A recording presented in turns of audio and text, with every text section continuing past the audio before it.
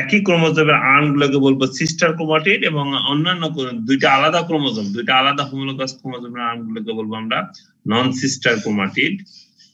তারপর আমরা আরেকটা টার্ম পড়ছিলাম ক্রসিং ওভার। এখানে আমরা দেখছিলাম যে দেখো দুইটা কালার দিয়ে দেওয়া আছে, একটি কালারের সঙ্গে আরেকটি কালার, দ্যাট মিন্স দুইটা নন সিস্টার ক্রোমাটিডের মধ্যে ক্রোমোজোমাল সেগমেন্টের যে এক্সচেঞ্জ হয়েছে, এক্সচেঞ্জ হয়ে লাস্টে যদি আমরা গ্যামেট ফর্মেশনে দেখি, দেখা যায় দুইটা নতুন গ্যামেট ফর্মেশন করে, সেই প্রসেসটাকে বলা হয় ক্রসিং ওভার। এবং যেখানে এই যে এক্সচেঞ্জটা ঘটে সেই পয়েন্টটাকে আমরা বলি এক্স শেপ, একটা দেখো স্ট্রাকচার আছে এখানে, সেই পয়েন্টটাকে আমরা বলতেছি কাইজমা। এই যে এক্স শেপ স্ট্রাকচার যেটি আছে সেটাকে আমরা বলতেছি কাইজমা। তারপর আমরা বলছিলাম সিনাপসিস বিভিন্ন ভাবে হইতে পারে, সেন্ট্রোমিয়ারের কাছাকাছি হইতে পারে, টার্মিনালের কাছাকাছি হইতে পারে, লোকালাইজড বা র্যান্ডম, যে কোনো জায়গায় হইতে পারে। সেই বেসিস করে আমরা সিনাপসিসকে তিন ভাগে ভাগ করতে পারি, প্রোসেন্ট্রিক, কোটার্মিনাল এন্ড র্যান্ডম পেয়ারিং। এরপর আমরা বলছিলাম ইন্টারফেস। মাইটোসিসের যেরকম ইন্টারফেস আছে, মিওসিসের ইন্টারফেস, মিওসিসের ক্ষেত্রে ইন্টারফেস আছে, কিন্তু এই ইন্টারফেসটা একটু শর্ট। যেখানে মাইটোসিসের ইন্টারফেসটা অনেক লং ছিল, এখানে কিন্তু মিওসিসের ইন্টারফেসটা খুবই শর্ট একটা ইভেন্ট। এবং এইখানে মেইনলি যেটি ঘটবে প্রিপারেটরি ফেজ। ইন্টারফেস বলতে আমরা বুঝি আসলে প্রিপারেটরি ফেজ, একটা সেল ডিভিশনে যাওয়ার আগে তার যে প্রিপারেশন, তার যে এনজাইম লাগবে, তার যে তোমার ধরো বিভিন্ন রকম কন্ডিশন লাগবে, ডিএনএ লাগবে, ডিএনএ যে কন্ডিশন লাগবে, ক্রোমোজোমের যে কন্ডিশন লাগবে, সেই সবগুলো যে স্টেজ আছে, সেই স্টেজগুলো, সেইটা যে প্রিপারেশন, সেটি আসলে ইন্টারফেস। তো মিওসিসের ক্ষেত্রেও কিন্তু ইন্টারফেস আছে, এবং এই ইন্টারফেসে কি ঘটে যে নিউক্লিয়ার ভলিউমটা ইনট্যাক্ট থাকে, সিনথেসিস হয়, বিভিন্ন রকম ওয়াটার অ্যাবজর্পশন হয়, সেটি। এই পর্যন্ত আমরা শেষ করছিলাম না? জি স্যার। জি স্যার। এইখানে শেষ করলে আমরা আজকে দেখতে যাব আমরা মিওসিস সেল ডিভিশনকে মানে সহজে বোঝার জন্য বা ডিসকাস করার জন্য আসলে দুই ভাগে ভাগ করা হয়। একটাকে বলা হয় মিওটিক 1 ডিভিশন, আর একটাকে বলা হয় মিওটিক 2 ডিভিশন, অথবা ফার্স্ট মিওটিক ডিভিশন, সেকেন্ড মিওটিক ডিভিশন, অথবা মিওসিস 1, মিওসিস 2, যে কোনটা বিভিন্ন নামে এখানে বলা যেতে পারে। কথা হচ্ছে মিওসিসটাকে আসলে দুইটা ভাগে ভাগ করা হয়, একটা হচ্ছে মিওসিস 1 আর একটা হচ্ছে মিওসিস 2। এই যে মিওসিসটাকে যে আমরা special type of cell division বলছি, বা special type of cell division বলছি, বা রিডাকশনাল ডিভিশন বলতেছি, এইটির কারণ কিন্তু আসলে মিওসিস 1। এই মিওসিস 1 এ কিন্তু কিছু স্পেশাল ইভেন্ট ঘটে, যা বিধায় তোমার ক্রোমোজোম নাম্বারটা অর্ধেক হয়ে যায়। পরে আমরা দেখবো, দেখে মানে বুঝতে পারবা তোমরা। এই জন্য মিওসিস 1টাকে কিন্তু আমরা আসলে বলি রিডাকশনাল ডিভিশন বা রিয়েল মিওসিস। এবং এইখানেই এই স্পেশাল ইভেন্ট গুলো ঘটে, এবং এই জন্য মিওসিস 1 এর জন্য মিওসিসটাকে বলা হয় special type of cell division. whereas meiosis 2 এটি কিন্তু just repetition of mitosis. Meiosis 2টাকেও আমরা বলতে পারি জাস্ট মাইটোসিস। মাইটোসিসের যে ঘটনাটি ঘটে, মিওসিস 2 তে জাস্ট সেই ঘটনাটি ঘটে, এখানে কোনো আলাদা কোনো ঘটনা। যেমন মাইটোসিসে যেমন প্রোফেজ আছে, মিওসিস 2 তেও prophase, metaphase, anaphase, telophase same. মাইটোসিসে যা যা ঘটে, মিওসিস 2 তেও সেম একই ইভেন্ট গুলো ঘটে। Meiosis 1 is also known as reductional division. এই যে আমরা যে মিওসিস, আমরা কিন্তু দেখো মিওসিসটাকে কিন্তু রিডাকশনাল ডিভিশন বলি বা হেটারোটাইপিক ডিভিশন বলে থাকি, যে সেই নামটাই আবার মিওসিস 1 এর ক্ষেত্রেও কিন্তু প্রযোজ্য। তার মানে এই রিডাকশনটা যে ঘটে, এই রিডাকশনাল ডিভিশন কেন বলছি আমরা? কারণ এই যে ক্রোমোজোম নাম্বার আমরা জানি, এর আগে তোমার ডেফিনেশন পড়ার সময় আমরা বলছি যে মিওসিস যে special type of cell division, যেখানে ক্রোমোজোম নাম্বার অর্ধেক হয়ে যায়। এই ক্রোমোজোম নাম্বার যে অর্ধেক হয়, সেটি আসলে মিওসিস 1 এ হয়। এই জন্য বলতেছে meiosis 1 is also known as reductional division because chromosome number reduces into half in meiosis 1. Meiosis 1 is also known as heterotypic division. Meiosis 1 K heterotypic division বলা হয় because of the same reason, একই কারণে। আচ্ছা, এরপর দেখা গেল meiosis 2 on the other hand is known as equational division. যেহেতু এটা রিডাকশনাল, এটাকে আমরা বলবো equational division, as it just multiplies to haploid daughter cell to 4. কারণ এখানে শুধুমাত্র দুইটা হ্যাপ্লয়েড ডটার সেল থেকে 4টি সেল তৈরি হবে, যেটা আমরা মাইটোসিসে দেখেছিলাম 1টি থেকে 2টি, 2টি থেকে 4টি তৈরি হয়। এখানে সেম 2টি সেল থেকে ডটার সেল থেকে 4টি ডটার সেল তৈরি হবে। Therefore meiosis 2 is also known as homotypic division. হোমোটাইপিক বলার কারণ হচ্ছে এখানে কোন যেহেতু ক্রোমোজোম নাম্বারের কোনো পরিবর্তন হয় না, এই জন্য প্রতিটা নামের কিন্তু একটি করে মিনিং আছে। এটা এই জন্য আমি কিন্তু ওই কথাগুলো যখন বলি তখন হোমোটাইপিক, হেটারোটাইপিক, তোমাদের অনেক সময় পরীক্ষায় বলা হয়ে থাকে differentiate between হেটারোটাইপিক and হোমোটাইপিক cell division. তার মানে কিন্তু হলো কি যে মিওসিস 1 এবং মিওসিস 2 এর মধ্যে কি পার্থক্য, সেটা কিন্তু তোমাদের কাছ থেকে জানতে চাওয়া হলো। আবার অনেক সময় বলা হয়ে থাকে what is the difference between ডিডাকশনাল division and equational division. তার অর্থ কিন্তু একই কথাই, যে তোমাকে কাছে কিন্তু আসলে জানতে চাওয়া হচ্ছে মিওসিস 1 এবং মিওসিস 2 এই দুইটার মধ্যে পার্থক্য কি। ডাইরেক্ট মিওসিস 1 মিওসিস 2 কিন্তু নাও থাকতে পারে।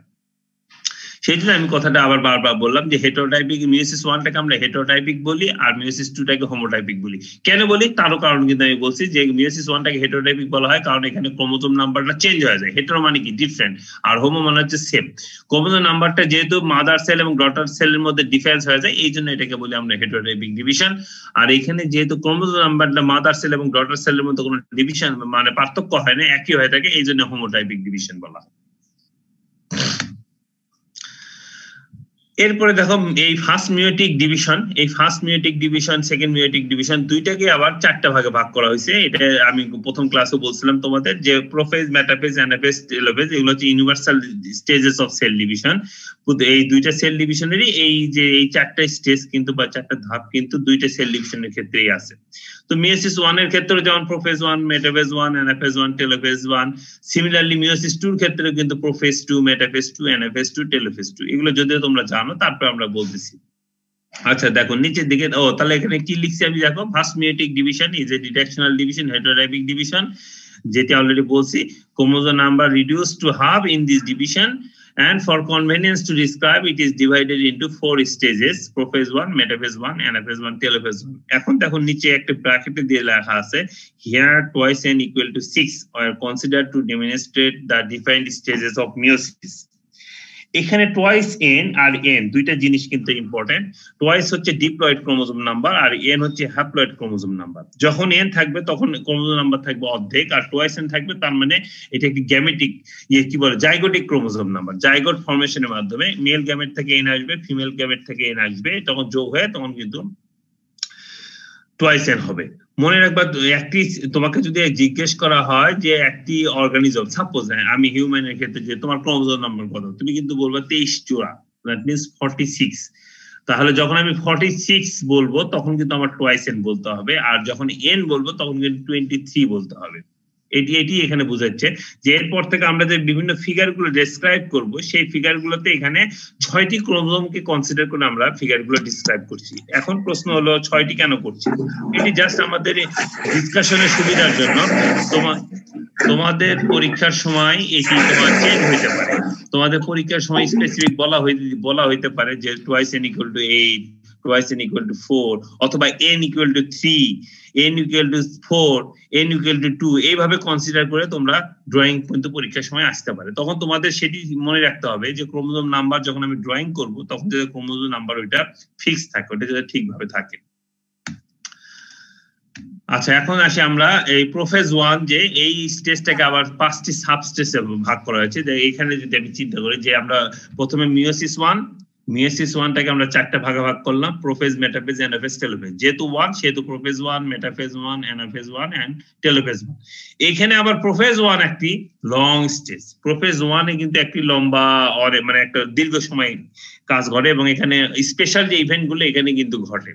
এই জন্য এই প্রোফেজ 1টাকে আবার 5টি সাবস্টেজে আমরা ভাগ করেছি, বা যে সায়েন্টিস্টরা ভাগ করেছে, সেটা হচ্ছে লেপ্টোটিন, জাইগোটিন, প্যাগাইটিন, ডিপ্লোটিন এন্ড ডায়াগাইনেসিস। নাম শুনছো না এগুলো তোমরা? অবশ্যই শোনার কথা। লেপ্টোটিন, জাইগোটিন এগুলো তো অবশ্যই শোনার কথা। তো যাই হোক, এখন আমরা এই প্রতিটা স্টেজে আসলে কি ইন্ডিভিজুয়াল ইভেন্ট ঘটে সেগুলো আমরা এখানে ডিসকাস করব। সো প্রথমে আমি ফিগারটা দেখাবো, তারপরে আমি তোমাদেরকে কি ঘটে সেটি আমি এখানে ফিগারে প্রথমে বোঝাবো, তারপরে আমি ওখানে দেখাবো। পরে প্রয়োজনে আমি আবার এটাকে এখানে জাস্ট ড্রয়িং করে কিভাবে আসলে ড্রয়িংটা আমরা করব সেটি দেখাবো। তোমাদেরকে একটা জিনিস মনে রেখো যে মাইটোসিস এবং মিওসিসের ড্রয়িংটা কিন্তু মানে টোটালি ডিফারেন্ট। মাইটোসিসের তুলনায় মিওসিসটা কিন্তু বেশি কমপ্লেক্স এবং অনেক কিছু এখানে খেয়াল করে ড্রয়িং করতে হবে। মাইটোসিসে যেটা লাগবে না, কারণ কি মাইটোসিস হলে single just chromosome, single twice N চিন্তা করে আমরা করি, কিন্তু এখানে কিন্তু আমরা n+n, দ্যাট মিনস একটা মেল থেকে আর একটা ফিমেল থেকে যে আসছে ক্রোমোজোম, হোমোলোগাস ক্রোমোজোম, সেটি কনসিডার করে কিন্তু এখানে আমরা ড্রয়িং করি। সো মিওসিসের ড্রয়িংটা খুবই কেয়ারফুলি, এবং এটা কিন্তু আমি এত কথা বলার পরও আমি দেখছি আমার যে মানে এক্সপিরিয়েন্স, গত কয়েক বছর আমি পড়াই এইটা, তো তোমার আমি ব্ল্যাক বোর্ডে এটি কিন্তু যখন ক্লাস নিতাম তখন আমি ব্ল্যাক বোর্ডে নিজে ড্রয়িং করতাম, তোমাদেরকে সিরিয়ালি একজন একজন করে নিয়ে এসে মানে র্যান্ডমলি সবাইকে তো করানো সম্ভব না, আমি ব্ল্যাক বোর্ডে ড্রয়িং করাইতাম কোথায় ভুল হইতো। এত কিছু করানোর পর আমরা দেখতাম পরীক্ষার সময় 50% স্টুডেন্ট কিন্তু ভুল করতো। সেই জন্য এটি একটু কেয়ারফুলি তোমরা অবজার্ভ করো, তোমাদের কোথাও কোনো প্রশ্ন থাকলে বা ইয়ে করলে, যেহেতু এখন ব্ল্যাক বোর্ড নাই, এখানে আমি যতটুকু পারি ড্রয়িং করে দেখাবো, তো তোমরা সেটা আমাকে জিজ্ঞেস করবে। আচ্ছা, তো প্রথম যেটি আমরা আলোচনা করবো লেপ্টোটিন। এই ফিগারটা যদি তোমার প্রথমে যদি দেওয়া থাকে তখন তোমাকে এই ফিগারটা প্রথমে ড্র করতে হবে। ড্র করে এখানে আসলে কি ক্যারেক্টার আছে, কি কি ক্যারেক্টার আছে আমি যদি ইন্ডিভিজুয়াল চিন্তা করি, যে সাপোজ তুমি যদি আমি চিন্তা করি, দেখো বাইরের যে মেমব্রেনটা আছে, দুইটা গোল সার্কেল আছে বাইরের যে, প্রথমে আরেকটা জিনিস মনে রেখো, যে তোমরা যখন মাইটোসিস দেখেছো, মাইটোসিসের ড্রয়িং দেখেছো বা মাইটোসিসের ছবি দেখেছো, তখন কিন্তু ওই সেলগুলো কিরকম ছিল, সেলগুলোর শেপ কিরকম ছিল? না, এখানেও প্ল্যান্ট সেল, অবশ্যই এখানেও প্ল্যান্ট সেল। শেপ কিরকম ছিল? রেক্টেঙ্গুলার ছিল, right. This is the first difference between mitosis and meiosis. এটা মনে রাখবা, কেউ ভুলেও কিন্তু এটাকে কোনোভাবেই মানে মিক্স আপ করার কোনো সুযোগ নেই। প্রথম কথা হচ্ছে তোমাকে সাপোজ তোমাকে পরীক্ষায় চা হলো মাইটোসিসের ছবি, মাইটোসিসের একটি স্টেজের ড্রয়িং বা তখন যদি তুমি ওই সেলটাকে রাউন্ড সেল দাও, প্রথমে কিন্তু তুমি একবারে শেষ, তোমার এটা জিরো হয়ে যাবে, কোনোভাবে মার্কস দেওয়ার সুযোগ নেই, কারণ তোমার ফার্স্ট কনসেপ্টই ভুল। যে মাইটোসিস ঘটে সোমাটিক সেলে, সোমাটিক সেলের শেপ হয় রেক্টেঙ্গুলার, আর মিওসিস ঘটে রিপ্রোডাক্টিভ সেলে, রিপ্রোডাক্টিভ সেলটা হয় রাউন্ড অথবা ওভাল। এখানে যদিও এক্স্যাক্টলি রাউন্ড, কিন্তু আসলে এত এক্সাক্ট রাউন্ড না, ওভাল শেপ হয়, মানে রাউন্ডের মতো। তো এটা প্রথমে মনে রাখবা যে যখনই আমি মিওসিসের ছবি ড্রয়িং করবা, সবগুলো ছবি হবে ওভাল শেপ বা রাউন্ড শেপ, আর যদি মাইটোসিস হয় সেই ক্ষেত্রে তোমার সবগুলো ছবি হবে রেক্টেঙ্গুলার শেপ। ওকে, আচ্ছা, তাহলে প্রথমে এখানে যে বাইরের যে ফার্স্ট সার্কেলটা দেখছে, এটা হচ্ছে সেল ওয়াল। সেকেন্ড সার্কেল যেটা ইনার যে সেকেন্ড সার্কেল, এটা হচ্ছে আসলে নিউক্লিয়ার মেমব্রেন। আর থার্ড আর একটা গোলের মতো আছে, সেটা হচ্ছে নিউক্লিওলাস। মানে তিনটা বল কিন্তু এখানে আছে, বড় থেকে ছোট যদি আমি দেখি, তাহলে ফার্স্ট হচ্ছে সেল ওয়াল, তারপর নিউক্লিয়ার মেমব্রেন, তারপর হলো তোমার নিউক্লিওলাস। তো এই লেপ্টোটিনে যেটি ঘটবে সেটি হলো তোমার এই যে ইনট্যাক্ট একটি সেল থাকবে, নিউক্লিয়ার মেমব্রেনটা ইনট্যাক্ট থাকবে, নিউক্লিওলাসটা ইনট্যাক্ট থাকবে। খুবই সুন্দর দেখা যাচ্ছে, নিউক্লিয়ার মেমব্রেনটা কোনো ধরনের কোনো ডিসরাপশন হয় নাই, একেবারে সুন্দর স্মুথ আছে। নিউক্লিওলাসের সাইজের কোনো পার্থক্য হয় না, নিউক্লিওলাসের সাইজটা খুব সুন্দর আছে। তারপরে তোমার ধরো এই যে ক্রোমোজোম, আচ্ছা এর প্রথম থেকে আমরা যদি ধরি, প্রথমে আমরা আলাপ করলাম সেল মেমব্রেন ঠিক আছে, নিউক্লিয়ার মেমব্রেন ঠিক আছে, নিউক্লিয়ালাস ঠিক আছে। এখন নিউক্লিয়ার মেমব্রেনের ভিতরে যে ডিএনএ থ্রেড, এখানে দুইটা কালার কিন্তু আমরা দিচ্ছি এখানে, একটা হচ্ছে রেড কালার আর একটা হচ্ছে গ্রিন কালার। এখানে এটার অর্থ হচ্ছে red colour comes from either father R mother, that means paternal R maternal chromosome, আর তোমার গ্রিন কালারটা আরেকটা ক্রোমোজোম। যদি আমি মনে করি red colour from father, then green colour from mother, মানে এন আসছে ফাদার থেকে, এন আসছে মাদার থেকে, তারপর টুয়াইস এন হয়ে এখানে একটি তোমার ডিএনএ, টোটাল যে ডিএনএ, জেনোমিক ডিএনএ, সেটি তৈরি হয়েছে। তো এই ডিএনএটা থ্রেড লাইক স্ট্রাকচার থাকবে, থ্রেড লাইক, যে দেখো থ্রেড লাইক স্ট্রাকচার আছে, মিক্স কালার দেওয়া আছে, গ্রিনও দেওয়া আছে, রেডও দেওয়া আছে। এইটাকে যদি আমি ড্রয়িং করি, এখানে আমি যদি তোমাকে ড্রয়িং করে একটু দেখাইতে চাই যেটা আমরা কিভাবে ড্রয়িং করছি, সেটা আমি জাস্ট, যদিও খুব ভালো ড্রয়িং হয়তো হবে না, তারপর যতটুকু হয় আর কি আমরা দেখাবো। এখানে তোমরা খেয়াল করবে একটু সুন্দর করে, যে সাপোজ আমি দেখা যায় তো না, আমি যে এই যে তোমার কার্সর ইয়ে করছি, দেখা যায়? জি স্যার। এই যে যেমন ধরো আমি একটা যে এখানে বৃত্ত আঁকলাম, এটা কি দেখা যাচ্ছে? জি স্যার। জি স্যার। আচ্ছা, তাহলে এটি আমি জাস্ট ব্ল্যাকবোর্ড, এটাকে আমি ব্ল্যাকবোর্ড হিসেবে ইউজ করে তোমাদের দেখানোর চেষ্টা করতেছি। সো সাপোজ আমি সেল মেমব্রেন রাখবো না, শুধু নিউক্লিয়ার মেমব্রেন, কারণ সেল মেমব্রেন তো জাস্ট তোমার একটা সার্কেল দেওয়া আছে, ওটা তো তোমাকে, তারপর তোমাদের সুবিধা যদি হয় তাহলে আমি একে দিই। ধরো এইরকম করে প্রথমে তুমি দুইটা সার্কেল দিয়ে নেবা, একটা হবে সেল মেমব্রেন, একটা হবে নিউক্লিয়ার মেমব্রেন। ইভেন তোমরা কিন্তু নিজেরাও খাতা কলম নিয়ে এটা আমার সাথে সাথে একবার প্র্যাকটিস করতে পারো, তাহলে আর ভুল হওয়ার সুযোগ থাকবে না আর কি তোমাদের ভবিষ্যতে। তাহলে একটা সেল মেমব্রেন গেল, একটা নিউক্লিয়ার মেমব্রেন গেল, মাঝখানে যদি আমরা আচ্ছা নিউক্লিওলাসটা আমরা পরে দেব, এখন আমরা দেব কি তোমার কি বলে ক্রোমোজোম বা ডিএনএ।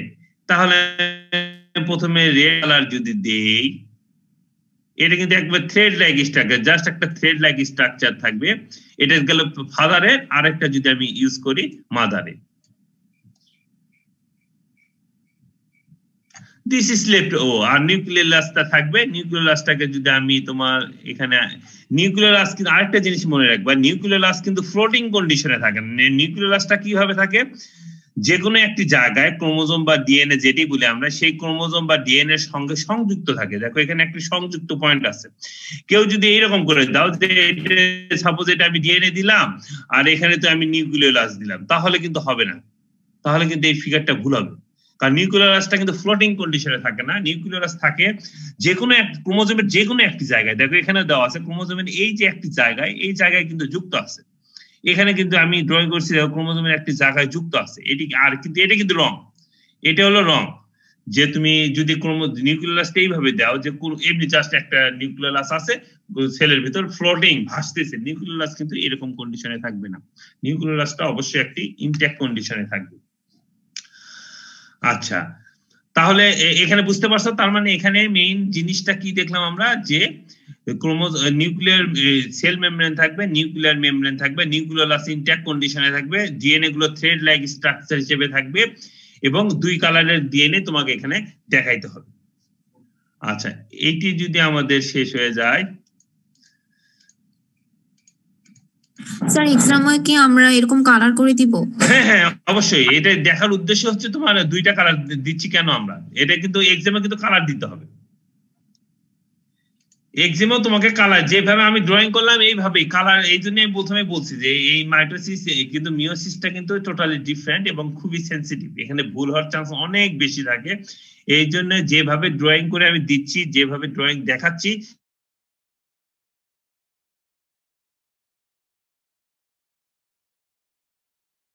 ক্রোমোজোম পেয়ার বা ক্রোমোজোম যে কাছাকাছি আসবে এটি করবে কি, এটি দুই ধরনের প্রোটিন করবে।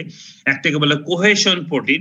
কোহেশন প্রোটিন হেল্প করবে তোমার এই ক্রোমোজোম গুলোকে একটির সঙ্গে আরেকটি কাছাকাছি নিয়ে আসতে, এবং ফাইনালি পেয়ারিংটা হবে ওআরডি প্রোটিন বলা হয়, এসএমসি প্রোটিন বলা হয়। এগুলো আমি যখন তোমার স্লাইড দেখাবো সেখানে আছে ওআরডি এসএমসি, তখন তুমি দেখতে পারবা। Orientation ডিসরাপ্টর protein, structural maintenance of chromosome protein, এই প্রোটিনগুলো দ্যাট মিন্স দুই তিনটি এনজাইমের মাধ্যমে হোমোলোগাস ক্রোমোজোম গুলো একটি আরেকটির সঙ্গে পেয়ার করবে। এই যে পেয়ার করবে এটিকেই আমরা বলতেছি সিন্যাপসিস। আচ্ছা, এটাকে যদি আমরা একটু এখন ড্রয়িং করতে চাই, যে এখানে কি করব,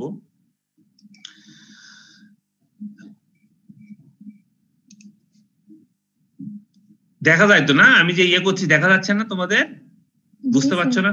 আচ্ছা, যে এটা এটিকে আমরা নিউক্লিয়ার মেমব্রেন ধরছি, এর বাইরে থাকবে তোমার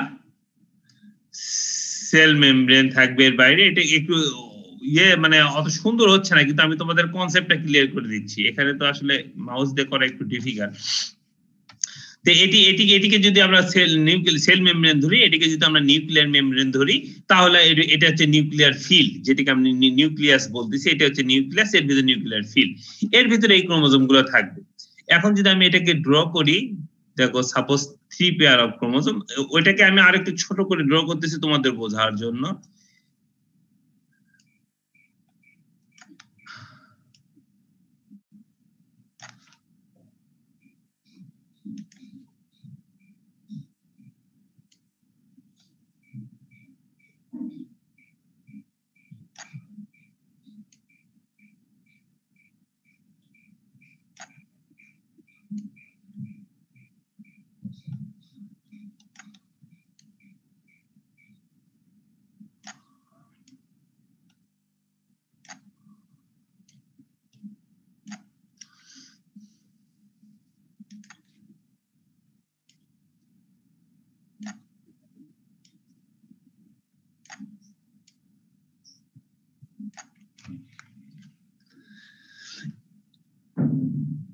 এটা আমরা দেখো 6টি ক্রোমোজোম, যেটা আমরা বলতেছি টুয়াইস এন ইকুয়াল টু 6। এখানে কিন্তু অনেক ইয়ে করে দেওয়া আছে, এটাকে আমি তোমাদের বোঝার জন্য সহজার্থে আমি 3টাকে আলাদা গ্রুপ করে দিয়েছি। দেখো একটা লাল, একটা সবুজ, একটা লাল, একটা সবুজ, এরকম একটা লাল, একটা সবুজ।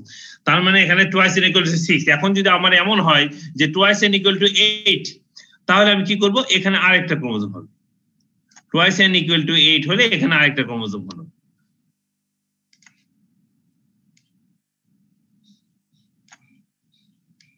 এই গোলটা কিন্তু আমরা বলতেছি সেন্ট্রোমিয়ার, এই গোলটা কিন্তু আমরা বলতেছি সেন্ট্রোমিয়ার। তোমরা টুয়াইস, তোমাকে যদি পরীক্ষায় বলা হয় তুমি মিয়োসিসের জাইগোটিন ফেজটাকে ড্র করো considering twice N equal to 8, তখন হবে এই ফিগার। আর যদি তোমাকে আমি বলি considering twice N equal to 6, তখন হবে এই ফিগার, যে 6টি ক্রোমোজোম থাকবে। আর যদি ওটা থাকে, আর যদি বলে টুয়াইস এন ইকুয়াল টু 8, তখন তোমার এইভাবে 8টি ক্রোমোজোম থাকবে। ঠিক আছে, বুঝতে পারছো? জি স্যার। আচ্ছা, এই জাস্ট পেয়ারিং হবে, পেয়ারিং হয়ে এইভাবে থাকবে। এখন এখানে আরেকটি প্রশ্ন বিভিন্ন সময় অনেক ভাবে দেওয়া হতে পারে, সেটি কি তোমার, সেটি যদি তোমার এইরকম বলা হয়, যেমন আমরা দেখো এখানে যে আমরা 4 পেয়ার ক্রোমোজোম দিছি বা 8টি ক্রোমোজোম দিছি, এই ক্রোমোজোম গুলো কি ধরনের ক্রোমোজোম? মেটাসেন্ট্রিক, সাবমেটাসেন্ট্রিক, টেলোসেন্ট্রিক না সাবটেলোসেন্ট্রিক? কি ধরনের ক্রোমোজোম?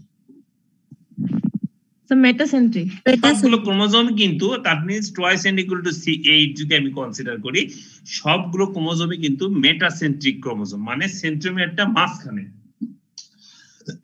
কিন্তু তোমাদের কিন্তু এমনও চাওয়া হয় অনেক সময় যে twice N equal to 6 considering 1 metacentric, 1 submetacentric and 1 telocentric chromosome, তখন আমরা কিভাবে ড্র করব?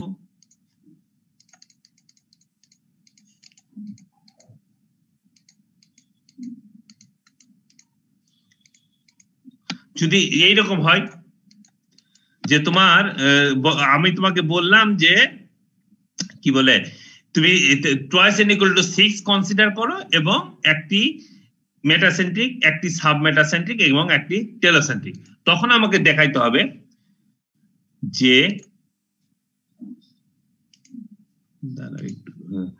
তখন আমাকে করতে হবে কি ব্যাপার, এটা যায় না কেন?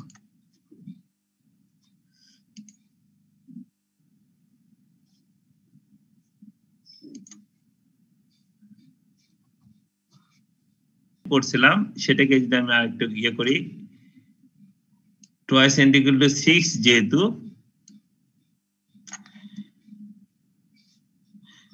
একটি মেটাসেন্ট্রিক, একটি সাবমেটাসেন্ট্রিক আর একটি টেলোসেন্ট্রিক।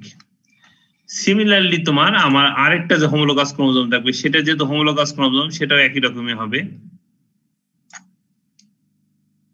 মেটাসেন্ট্রিক, সাবমেটাসেন্ট্রিক,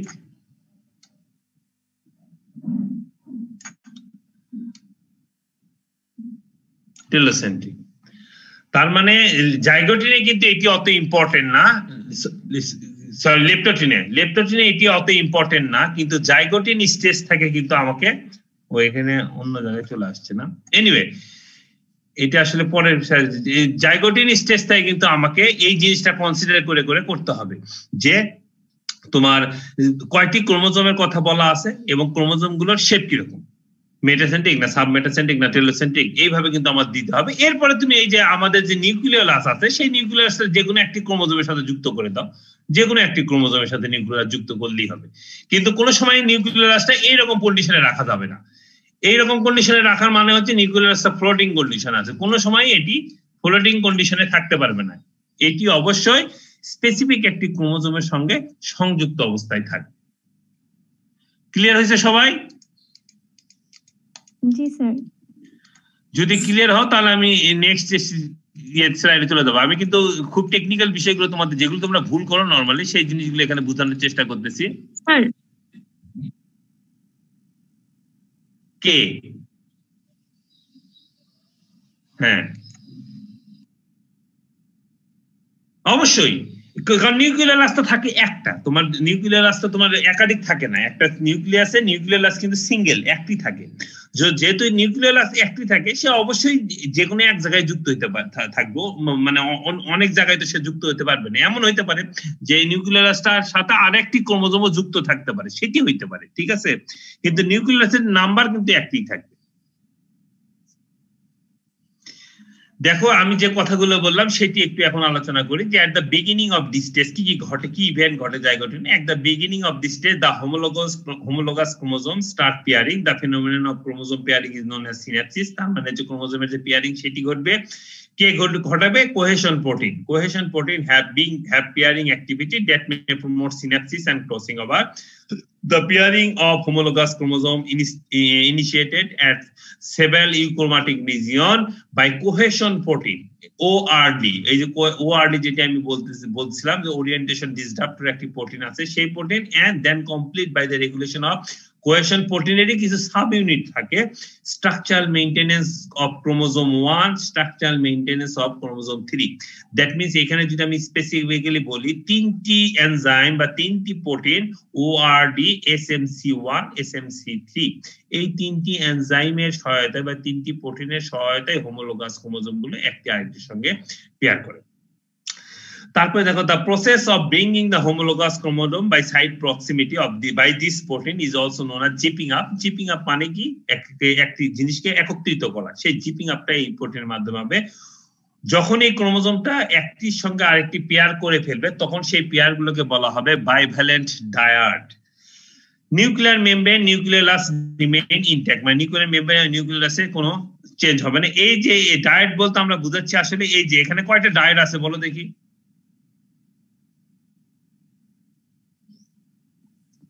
তিনটা। এখানে বাইভ্যালেন্ট আছে কয়টি বলো দেখি? বাইভ্যালেন্ট তিনটাই। রাইট। যখনই টুয়াইস n equal to 6 হবে, তার মানে এখানে তিনটা বাইভ্যালেন্ট থাকবে। টুয়াইস n equal to 8 যদি হয়, তাহলে এখানে চারটি বাইভ্যালেন্ট থাকবে। টুয়াইস n equal to যদি 4 হয়, তাহলে এখানে দুইটি বাইভ্যালেন্ট থাকবে। মানে এক জোড়া হোমোলোগাস ক্রোমোজোমকে একত্রে আমরা বাইভ্যালেন্ট বলতেছি, এবং যেহেতু এটা দুইটা আর্ম থাকে এই জন্য বলতেছি বাইভ্যালেন্ট ডায়াড, আর কিছু না কিন্তু। আচ্ছা, লেপ্টোটিন গেল, জাইগোটিন গেল, এখন আমরা আসবো প্যাকাইটিন। স্যার, জাইগোটিনের মধ্যে কি সেন্ট্রোমিয়ারটা আমরা কি অ্যাটাচড করে দিব নাকি দুইটা আচ্ছা আলাদা রাখবো? আলাদা থাকবে। ও না, এটা আলাদা থাকবে। এটি তোমার এখানে যে ফিগার ড্র করতেছে, তুমি বলতেছো যে রেড সেন্ট্রোমিয়ার আর গ্রিন সেন্ট্রোমিয়ার যে হয়ে গেছে, তোমার কি বলে ওভারল্যাপিং হয়ে গেছে, সেটা না, এটা আলাদা থাকবে, এটা আলাদাই থাকবে। আমি ড্রয়িং করলাম না, দেখলে না, একটু তো তোমার লাগে যেতে পারে, কিন্তু সেটার অর্থ এই না যে দুটা ফিউজ হয়ে যাচ্ছে, ঠিক আছে? দুটা আলাদা থাকবে। কিন্তু এখানে আমি তোমাকে আবার দেখাই দেই জিনিসটা, এটা অবশ্যই আলাদা থাকতে হবে। এটা কোনো সময়, যেমন এটা একটা ক্রোমোজোম, এটা একটা সেন্ট্রোমিয়ার, ঠিক আছে? আবার গ্রিন একটি ক্রোমোজোম, গ্রিন একটি সেন্ট্রোমিয়ার,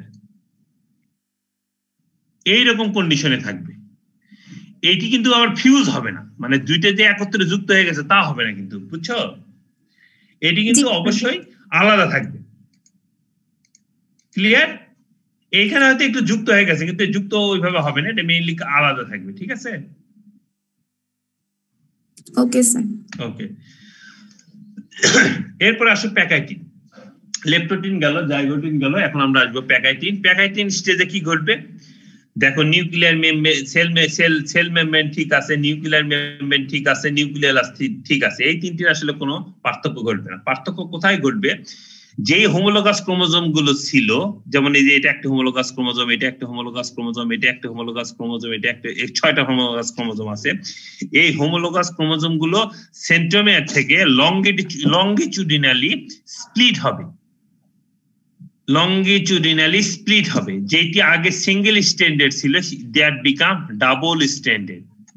দুইটা স্ট্যান্ড তৈরি হচ্ছে, যেটি আমরা এর আগে সিঙ্গেল স্ট্যান্ডার্ড দেখাইছিলাম, লাল সবুজ সবগুলো, সেটি এখন দুইটা স্ট্যান্ড তৈরি হচ্ছে। দেখো, সেন্ট্রোমিয়ার থেকে দুইটা করে আর্ম, দুইটি কি বেড়ে গেছে, তার মানে ক্রোমাটিডের স্প্লিটিং এর মাধ্যমে এখানে 4 স্ট্যান্ডার্ড একটি করে বাইভ্যালেন্ট তৈরি হবে। যেহেতু দুইটা ক্রোমোজোম একত্রে, এগুলোকে আমরা বাইভ্যালেন্ট বলতেছি। যেটা ছিল বাইভ্যালেন্ট ডায়াড সেটা এখন হয়ে যাবে বাইভ্যালেন্ট টেট্রাড। কেন? এখানে কারণ 4টা আর্ম তৈরি হবে, প্রতিটা বাইভ্যালেন্টের 4টা আর্ম তৈরি হবে, 2টা লাল 2টা সবুজ। এবং এই আর্মটা তৈরি হবে ওই যে আর্ম ছিল জাস্ট স্প্লিটিং এর মাধ্যমে, সিঙ্গেল থেকে ডাবল স্ট্যান্ডার্ড হয়ে যাবে, তখন এটাকে আমরা বলবো bivalent tetrad. This is the first event, যে প্যাকাইটিনের শুরুতেই প্রতিটি ক্রোমোজোমের সেন্ট্রোমিয়ার থেকে লংগিটিউডিনালি স্প্লিটিং এর মাধ্যমে 4 স্ট্যান্ডার্ড বাইভ্যালেন্ট টেট্রাড তৈরি হবে। সেকেন্ড একটা ইম্পর্টেন্ট ইভেন্ট কি, দেখো এখানে অনেকগুলো ক্রস দেওয়া আছে। এই যে ক্রস গুলো দেওয়া আছে, দিস ইজ ক্রসিং ওভার, মানে এই জায়গাগুলো ক্রসিং ওভার হবে। ক্রসিং ওভার হবে মানে ক্রোমোজোমাল এক্সচেঞ্জ হবে, কারণ এটা নন সিস্টার ক্রোমাটিড। সবুজ সবুজ কিন্তু সিস্টার ক্রোমাটিড, সবুজ এবং লাল হচ্ছে নন সিস্টার ক্রোমাটিড। সবুজ সবুজ হচ্ছে সিস্টার ক্রোমাটিড, আর সবুজ আর লাল হচ্ছে নন সিস্টার ক্রোমাটিড। একটির সঙ্গে আরেকটি কোনোভাবে ইয়া হবে না। সো ক্রোমোজোমাল এক্সচেঞ্জ গুলো দেখো, যে ক্রস পয়েন্ট গুলো দেওয়া আছে, এই ক্রস পয়েন্ট গুলো নন সিস্টার ক্রোমাটিড পজিশনে কিন্তু দেওয়া আছে। ওই নন সিস্টার ক্রোমাটিড পজিশন গুলোতেই ক্রোমোজোমের এক্সচেঞ্জ হবে। এইটিকে যদি আমি এখানে দেখাইতে যাই স্পেসিফিক্যালি কিভাবে আমাদের ক্রসিং ওভারটা হবে, দেখো আমি নিউক্লিয়ার মেমব্রেন আর সেল মেমব্রেন আর রাখলাম না, আমি শুধু ইন্ডিভিজুয়াল বাইভ্যালেন্ট একে দেখাবো, কারণ এখানে অতটা স্পেসও নাই। যেমন ধরো একটা সাপোজ মেটাসেন্ট্রিক ক্রোমোজোম এইরকম ছিল, যদি আমরা জাইগোটিনে চিন্তা করি তাহলে এইরকম ছিল, জাইগোটিনের ক্ষেত্রে এইরকম ছিল। এখন প্যাকাইটিনের শুরুতে কি হবে, এই ক্রোমোজোমটা স্প্লিটিং হবে।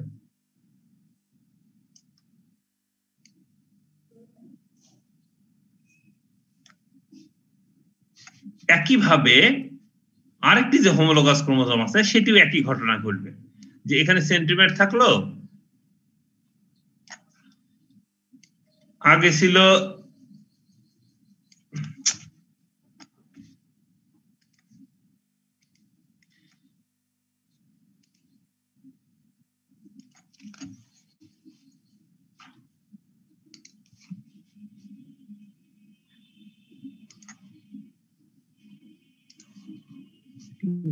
যায় না,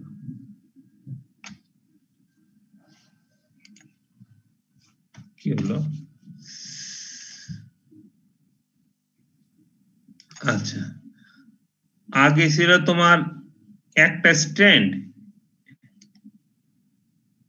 সেখান থেকে জাস্ট লংগিটিউডিনালি স্প্লিটিং হয়ে আরেকটা স্ট্র্যান্ড তৈরি হলো। এরপরে কি ঘটবে, এই জায়গাতে এবং এই জায়গাতে ক্রস ওভার হবে। This is pachytene. যে তোমার জাস্ট প্রথম কথা হচ্ছে যে ক্রোমোজোম যেটি সিঙ্গেল স্ট্যান্ডার্ড ছিল সেটা লংগিটিউডিনাল স্প্লিট হয়ে ডাবল স্ট্যান্ডার্ড হয়ে যাবে, এবং ডাবল স্ট্যান্ডার্ড হওয়ার পরে এই সেন্ট্রোমিয়ার যে অপোজিট পোর্শন আছে এই পোর্শন গুলোতে ক্রসিং ওভার হবে। ক্রসিং ওভার হয়ে এইরকম একটি, এইটাকেও কিন্তু আমরা বলবো বায়োভ্যালেন্ট টেট্রাড। যেটি আমি ড্র করলাম এটাকে বলবো আমরা তখন বায়োভ্যালেন্ট টেট্রাড। যেটি জাইগোটিন স্টেজে ছিল বায়োভ্যালেন্ট ডায়াড, সেটি এখানে হয়ে গেল বায়োভ্যালেন্ট টেট্রাড। ডায়াড ছিল 2টা আর্ম, এখন 4টা আর্ম যেহেতু এটাকে সেই জন্য এটাকে টেট্রাড বলবো, কিন্তু দুইটাই বায়োভ্যালেন্ট। বোঝা গেছে? আবার যদি এখন এমন যদি হয় যে ক্রোমোজোম গুলো তোমার, আমরা যদি চিন্তা করি যে আমরা একটা টেলোসেন্ট্রিক ক্রোমোজোম ড্রয়িং করব, তখনও আমরা এইভাবে করব, যেখানে ক্রোমোজোম থাকবে টেলোসেন্ট্রিক ক্রোমোজোম, এটা থাকলো আর্ম, থাকলো 2টা আর্ম। সিমিলারলি আরেকটি হোমোলোগাস ক্রোমোজোম যদি আমি এখানে ড্র করি, এটাও 2টা আর্ম থাকবে। এখানে কিন্তু ক্রসিং ওভার হবে শুধু এইখানে, কারণ এই পাশে কোনো আর্ম নাই, সো এখানে ক্রসিং ওভার কোনো সুযোগ নেই। ক্রসিং ওভার হবে শুধুমাত্র ক্রোমোজোমাল আর্ম যেখানে থাকবে সেইখানে, এবং ক্রোমোজোমাল আর্ম যত বড় হবে নাম্বার অফ ক্রসিং ওভারের পরিমাণও তত বেশি হবে। So this is pachytene. আচ্ছা, এখন আমি যদি তোমাদের ইয়েতে যাই,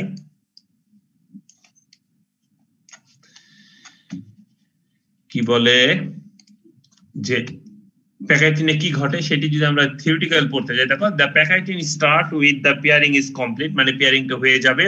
the Chromosome show thickening and shortening. Chromosome গুলো thick হবে, shortening হবে. The homologous chromosome of all the bivalent is split longitudinally, and thus in late packaging, the bivalent appears four-stranded. Four-stranded bivalents are called tetrad. Bivalent tetrad. The non-sister chromatids of a homologous chromosome pair or homologous pair of chromosome are broken and rejoined crosswise, the phenomenon known as crossing over. The nuclear membrane and nucleus remain intact. যে কথাগুলো আমি এতক্ষণ আলোচনা করলাম সেটি এটি হলো যে তোমার বাইভ্যালেন্ট ডায়ার থেকে বাইভ্যালেন্ট টেট্রাড হবে, তারপরে তোমার হোমোলোগাস নন সিস্টার ক্রোমাটিডের ভিতরে এক্স যে পজিশন গুলো আছে এই এক্স পজিশনটাকে বলা হয় কাইজমা, এই পজিশন গুলোতে তোমার ক্রসিং ওভার হবে। So this is প্যাকাইটিং। এরপরে আসো আমাদের ডিপ্লোটিন। এরপরে ডিপ্লোটিন আমরা কিন্তু সবসময় প্রথমে বলে দিচ্ছি আমরা twice N equal to 6 consider করছি, 6 কনসিডার করে আমরা যাচ্ছি। সো এখানেও সেই 6টি ক্রোমোজোমই আছে। এখন ডিপ্লোটিনে কি ঘটবে? ডিপ্লোটিনে যেটি ঘটবে এর আগে এই দুইটা ক্রোমোজোমকে যে একত্র করে রেখেছিল যে কোহেশন প্রোটিন সেইটিটা ডিজেনারেট হয়ে যাবে, সেটি নষ্ট হয়ে যাবে। নষ্ট হওয়ার ফলে কি হবে? দুইটা ক্রোমোজোমের যে সেন্ট্রোমিয়ার সেই সেন্ট্রোমিয়ার দুইটার ভিতরে একটি ফোর্স তৈরি হবে, এটাকে বলা হয় রিপালশন ফোর্স। একটা হচ্ছে অ্যাট্রাকশন ফোর্স, এতদিন ছিল অ্যাট্রাকশন ফোর্স, এখন সেটি হয়ে যাবে রিপালশন ফোর্স। রিপালশন ফোর্স যখনই তৈরি হয়ে যাবে তখনই এই ক্রোমোজোম সেন্ট্রোমিয়ার একটি আরেকটি থেকে দূরে সরে যেতে থাকবে। যখনই দূরে সরে যেতে থাকবে তখন দেখো এখানে একটা লুপ লাইক স্ট্রাকচার, একটু গোল রাউন্ড শেপ স্ট্রাকচার তৈরি হবে এবং এই কাইজমা ফর্মেশনটা কমপ্লিট হয়ে যাবে। এই যে যেখানে ক্রসিং ওভার যে কাইজমা ফর্মেশন হয়েছে এটা কমপ্লিট হয়ে যাবে এবং এই দুইটা সেন্ট্রোমিয়ারের মাঝ থেকে শুরু হবে এই রিপালশন ফোর্সটা। এই রিপালশন ফোর্স শুরু হয়ে এটি আস্তে আস্তে অন্যদিকে চলে থাকবে, মানে কাইজমার দিকে যেতে থাকবে। তখন এখানে একটা লুপ লাইক স্ট্রাকচার তৈরি হবে। তিনটা ক্ষেত্রেই দেখো লুপ লাইক স্ট্রাকচার তৈরি হয়েছে। এটাকে যদি আমি ড্রয়িং করে তোমাদের দেখাই তাহলে দেখো কি হবে। যদি একটি ক্রোমোজোম আমি চিন্তা করি, একটি সাব মেটাসেন্ট্রিক ক্রোমোজোম যদি আমি চিন্তা করি,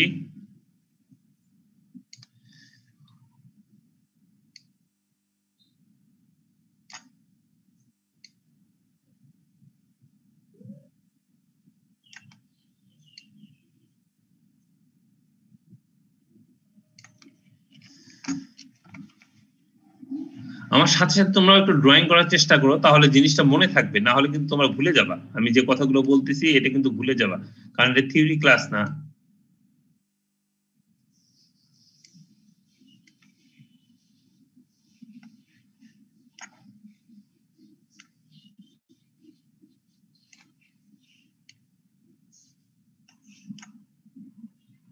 এখানে কি ছিল? ক্রসিং ওভার হয়েছিল। ক্রসিং ওভার মানে এখানে চলে আসবে সবুজ, এখানে চলে আসবে সবুজ, আর এই প্রান্তে চলে যাবে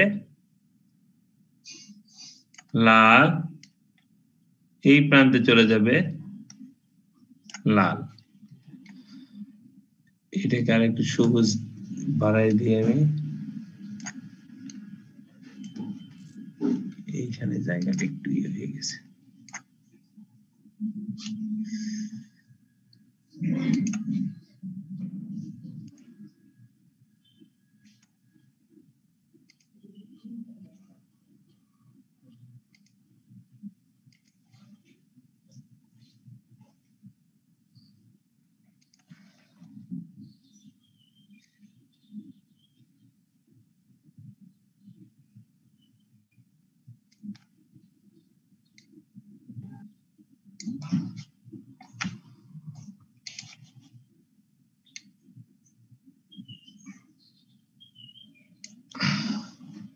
দেখো বোঝা যায় কিনা। আবার যদি একইভাবে আমরা যদি আরেকটি টেলোসেন্ট্রিক ক্রোমোজোম এখানে ড্রয়িং করি,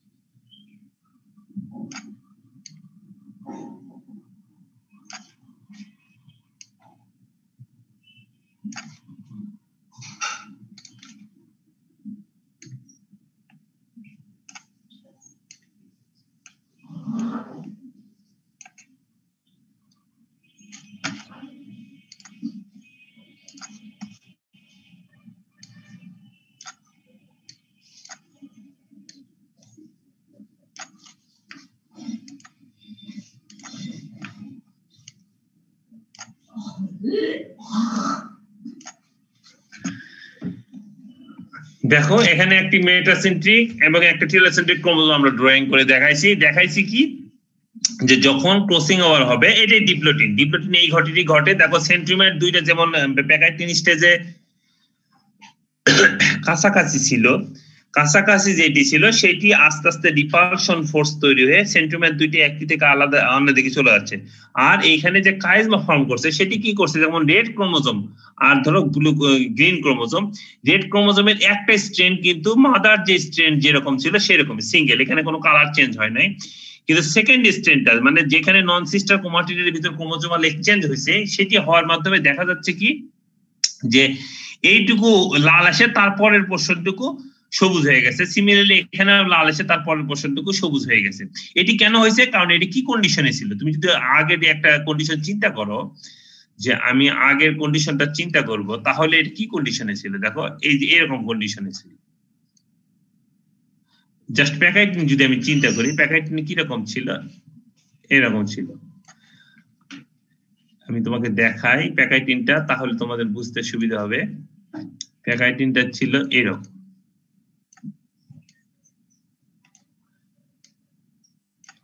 প্যাকাইটিন ছিল এইরকম হয়ে এখানে ক্রসিং ওভার হয়েছিল, এইখানে ক্রসিং ওভার হয়েছিল। তাহলে ওই জায়গায় এইখান থেকে তুমি চিন্তা করো, দেখো একটা স্ট্রেন কিন্তু সেম, ব্লু কি রেড এবং গ্রিন। এই আসলে এই স্লাইডটা কিন্তু খুবই ইম্পর্টেন্ট। এই স্লাইডটা যদি তোমরা বোঝো এইভাবে কিন্তু পরবর্তীতে এখান থেকে শেষ পর্যন্ত যাবে। এই জন্য আমি কিন্তু এখানে একটু বেশি কথা বলতেছি। সেটি হলো যে প্যাকাইটিনে ছিল, এটা ছিল একটা ক্রোমোজোম, এটা ছিল একটা ক্রোমোজোম, রেড ক্রোমোজোম, একটা হচ্ছে গ্রিন ক্রোমোজোম। রেড ক্রোমোজোমের একটা ক্রোমোজোমের আর্ম কিন্তু ইনট্যাক্ট, এখানে কোনো চেঞ্জ হয় নাই। সিমিলারলি গ্রিন ক্রোমোজোমের একটা আর্ম কিন্তু ইনট্যাক্ট, এখানে কোনো চেঞ্জ হয় না। চেঞ্জ হয়েছে কোথায়? এই যে নন সিস্টার এই ক্রোমাটিড আর এই ক্রোমাটিডের ভিতর ক্রসিং ওভার হয়েছে, এক্সচেঞ্জ হয়েছে। এক্সচেঞ্জ হওয়ার উদ্দেশ্য হলো, মানে এই অর্থ হলো এই ক্রোমোজোমের এইটুকু লাল, তারপরে চলে আসছে এখানে গ্রিন পার্ট। সিমিলারলি এটার এইটুকু লাল, তারপরে চলে আসছে গ্রিন পার্ট। একইভাবে যদি আমি চিন্তা করি, এটাকে যদি আমি এইভাবে দেখাই, তাহলে তুমি দেখবা এই যে এখান থেকে চলে গেছে রেড, এখান থেকে চলে গেছে রেড। দেখো এখন তো বুঝতে পারছো কিনা? এটা পুরোটা রেড, এটা পুরোটা রেড। তার মানে এই ক্রোমোজোমের মাথায় এখানে এই পর্যন্ত গ্রিন আসার পরে রেড যুক্ত হয়েছে, এখানে হচ্ছে এই পর্যন্ত গ্রিন আসার পরে এটা রেড যুক্ত হয়েছে। সিমিলারলি এখানে এই পর্যন্ত লাল আসার পরে এইটুকু গ্রিন যুক্ত হয়েছে, এইটুকু লাল আসার পরে গ্রিন যুক্ত হয়েছে। যেহেতু প্যাকাইটিনে কোনো রিপালশন ফোর্স ছিল না, সেন্টিমিটার দুটি একসাথে ছিল, যখনই ডিপ্লোটিন স্টেজ আসছে দুটার ভিতরে রিপালশন ফোর্স সৃষ্টি হয়েছে। রিপালশন ফোর্স সৃষ্টি হওয়ার সাথে সাথে এটা আলাদা হয়ে গেছে, এবং এই সেন্টিমিটার কাইজমার যে পোর্শন গুলো, ক্রসিং ওভারের যে পোর্শন গুলো, এটি এইভাবে আছে। বুঝতে পারছো কিনা? আমি ক্লিয়ার হইতে চাই এখানে, কারণ এই স্টেজটা এখানে যদি তুমি ভালো মতো ড্রয়িংটা বুঝে ফেলো, তাহলে আর কিন্তু পরবর্তীতে কোনো স্টেজে গিয়ে সমস্যা হবে না। কারণ এটার পরে এইটারই সিকোয়েন্স এইভাবে চলতেই থাকবে।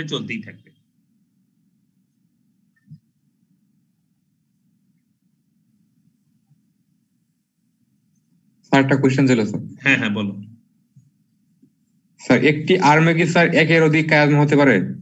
হ্যাঁ হইতেই পারে। একটি কি বললা তুমি? স্যার একটি আর্ম আর কি স্যার? একটি আর্ম, একটি বাহুতে।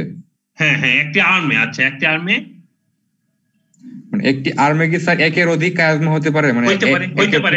সেটা তোমার ডিপেন্ড করবে তোমার ক্রোমোজোমের লেন্থের উপর। আমি তোমাদের প্রথমেই বললাম যে এই যে ক্রোমোজোমের আর্ম, যে এই আর্মের লেন্থ যদি এখন বড় হয়, সাপোজ আমি তোমাকে একটা ক্রোমোজোম আগে দেখাই, সাপোজ এটা অনেক বড়, এইদিকে তোমার ধরো আর্ম অনেক বড়,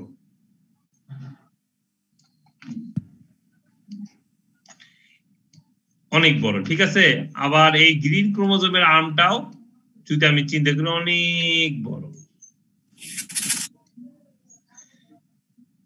সেই ক্ষেত্রে তোমার এখানে একটা ক্রসিং ওভার হইতে পারে, এখানে দুইটা ক্রসিং ওভার হইতেই পারে।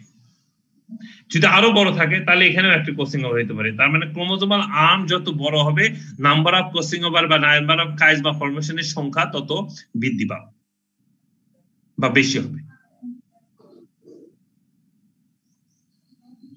কিন্তু তোমাদের যেটুকু পরীক্ষার সময়ের জন্য যেটি দরকার সেটি সাধারণত একটি কাইজমা দেখালেই হবে, কিন্তু তুমি জেনেটিক্সে যদি ডিটেল বলতে চাও, তোমার যে প্রশ্ন যে এইটি আরো একাধিক সংখ্যক কাইজমা হইতে পারে।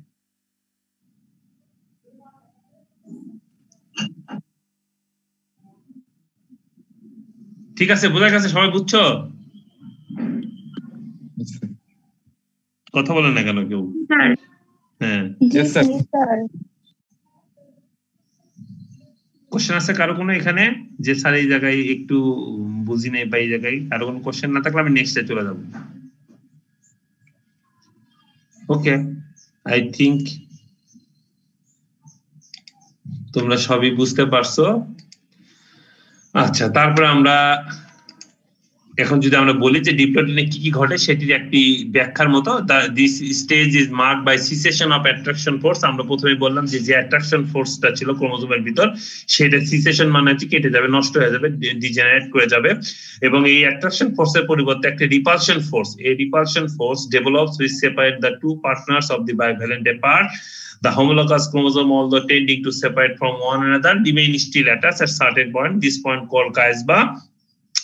তারপর যে টার্মিনালাইজেশন অকার, টার্মিনালাইজেশন আসলে বলতে এখানে বোঝায় যে মুভমেন্ট অফ কাইজমা, কাইজমা যে ফর্ম করছে সেটি আস্তে আস্তে যখনই রিপালশন ফোর্স তৈরি হবে তখন সেটা আস্তে আস্তে প্রান্তের দিকে চলে যাবে, মানে যেখানে কাইজমাটা ফর্ম করেছে সেখান থেকে আস্তে আস্তে সেন্ট্রোমের অপোজিটে চলতে থাকবে, এটাকে বলা হয় terminalisation, কাইজমার movement, movement of কাইজমা। Terminalisation হচ্ছে movement of কাইজমা towards the terminal portion, টার্মিনালের দিকে যে মুভ করবে সেটাকে আমরা বলবো টার্মিনালাইজেশন। নিউক্লিওলাস বিকামস ডিসঅর্গানাইজড, এখানে নিউক্লিওলাসটা আস্তে আস্তে ডিসঅর্গানাইজ হয়ে থাকবে, নিউক্লিয়ার মেমব্রেন রিমেইন ইনটেক্ট। দেখো নিউক্লিওলাসের সাইজটা এখানে কিন্তু ছোট হয়ে গেছে, এর আগের স্লাইডগুলো যদি চিন্তা করো নিউক্লিওলাসের যে সাইজ ছিল, বড় ছিল, স্পষ্ট ছিল, সেটি কিন্তু আস্তে আস্তে ছোট হয়ে গেছে, এবং ফাইনালি তোমার নিউক্লিয়ার মেমব্রেন এখনো কিন্তু ইনট্যাক্ট কন্ডিশন আছে, সেল মেমব্রেনটাও ইনট্যাক্ট কন্ডিশন আছে, এগুলোতে কোনো সমস্যা নেই, শুধুমাত্র নিউক্লিয়াসের এই কন্ডিশনের সমস্যা সুবিধা হবে। তাহলে যদি মেজর ইভেন্ট ঘটি, আমরা ডিপ্লয়েডিনে কি মেজর ইভেন্ট ঘটে, সো এই দুইটার ভিতর, এই দুইটা সেন্ট্রোমিয়ারের ভিতর যে আকর্ষণ ছিল, যেটাকে আমরা অ্যাট্রাকশন ফোর্স বলতেছি, সেটি বিকাম বিকর্ষণ ফোর্স, মানে রিপালশন ফোর্সে চলে যাবে। রিপালশন ফোর্সে গেলেই যখনই চলে যাবে তখনই এই সেন্ট্রোমিয়ার আরেকটা সেন্ট্রোমিয়ারকে চাপ দিতে থাকবে, চাপ দেওয়ার অর্থ হলো এই কাইজমাটা আস্তে আস্তে এটাকে বলা টার্মিনালাইজেশন, এই কাইজমাটা আস্তে আস্তে আস্তে আস্তে আস্তে এইদিকে চলে যেতে থাকবে, এই কাইজমাটা আস্তে আস্তে আস্তে আস্তে প্রান্তের দিকে চলে যেতে থাকবে, মানে এখান থেকে রিপালশন ফোর্স তৈরি হবে, এটা আস্তে আস্তে আস্তে আস্তে মুভ করবে, এটা আস্তে আস্তে আস্তে মুভ করবে। This is diplotene. আচ্ছা, এরপরে আসো ডায়াকাইনেসিস। ডায়াকাইনেসিস জাস্ট ডিপ্লোটিনেরই আরেকটু অ্যাডভান্স স্টেজ। এই স্টেজে কি ঘটবে, এই স্টেজে যেটি ঘটবে সেটি হলো তোমার এই যে কাইজমার যে ফরমেশন বা এই যে বাইভ্যালেন্ট গুলো আরো স্পষ্ট হয়ে যাবে, মানে এই রিপালশন ফোর্সটা যখন আরো স্পষ্ট হয়ে যাবে, এই দুইটি যখন আরো একটি থেকে আরেকটি চলে, দুইটা সেন্ট্রোমিয়ার যখন একটি থেকে আরেকটির দিকে চলে যাবে তখন এটি বিড লাইক আরো গোল স্ট্রাকচার তৈরি হবে, আর এই যে তোমার যে কাইজমার যে পজিশনটা, কাইজমার পজিশনটা প্রান্তের দিকে চলে যাবে। This is diakinesis. আমি যদি এখানে ড্র করি এইরকম, তাহলে তুমি বুঝতে পারবা কি ব্যাপারটা আসলে। আমি যদি এখন তোমাকে একটু ড্রয়িং করে দেখাই যে কি স্টেজ থাকবে,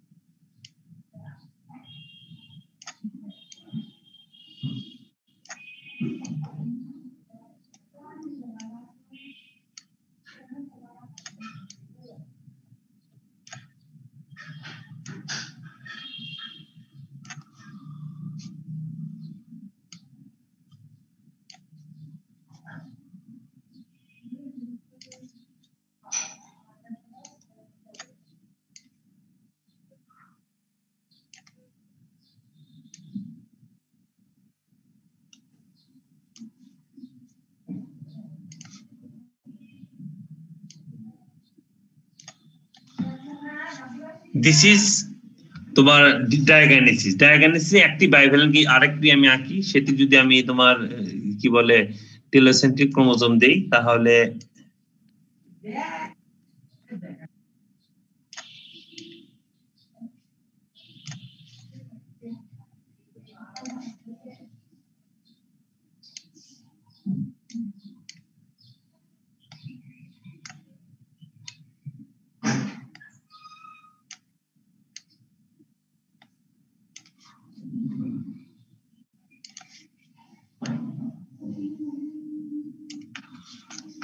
টেলোসেন্ট্রিক এবং একটি মেটাসেন্ট্রিক ক্রোমোজোম আমরা চিন্তা করি, তাহলে এই কন্ডিশন হবে। একটি জিনিস মনে রাখবো তোমরা এখানে, সেটি হলো খুবই ইম্পর্টেন্ট, এইটি কিন্তু কোনো সময় যাতে মানে কোন স্ট্রেন্ড যাতে আরেকটি স্ট্রেন্ডের সাথে যুক্ত না হয়। যেমন কি আমি বলতে যাচ্ছি দেখো, যে এরকম যাতে না হয়, ঠিক আছে, এইটি যাতে কোনো সময় না হয়, এটি অবশ্যই তোমার হওয়া যাবে না, এটি অবশ্যই আলাদা থাকতে হবে,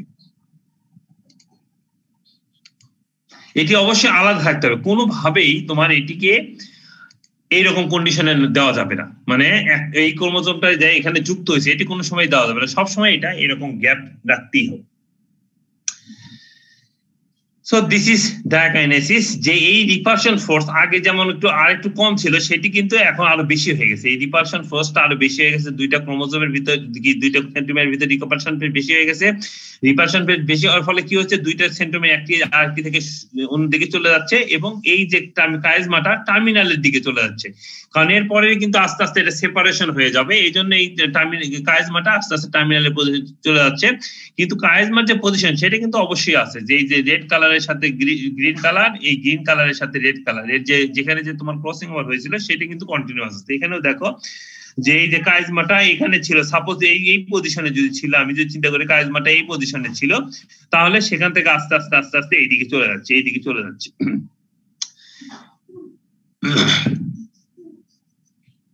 this is the terminalisation.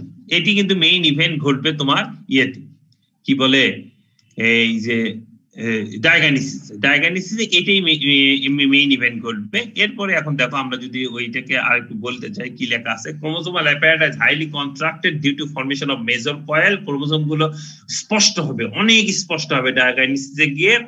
The separation of homologous chromosome is almost complete. The nuclear membrane starts to disappear gradually. মানে এটা আসলে ডিপ্রোটিনে যেটা থাকবে ডায়াকাইনেসিসে কিন্তু আসলে ওই ঘটনাটাই ঘটবে, শুধু পার্থক্য কোথায়, রিপালশন ফোর্সটা বেশি হবে, সেন্ট্রোমিয়ারটা একটা আরেকটা থেকে দূরে সরে যাবে, এবং যে কাইজমা ফর্মেশন ছিল সেটা দূরে চলে যাবে। আচ্ছা হ্যালো, তোমাদের মনে পরে ক্লাস আছে আবার না? জি স্যার। আচ্ছা, আমার তো সময় শেষ তো, তাই না? ঠিক আছে, আমি এখানে শেষ করতেছি, তোমরা একটু জানা রাখো, আমি তো খেয়ালই করিনি, 10টা বেজে গেছে।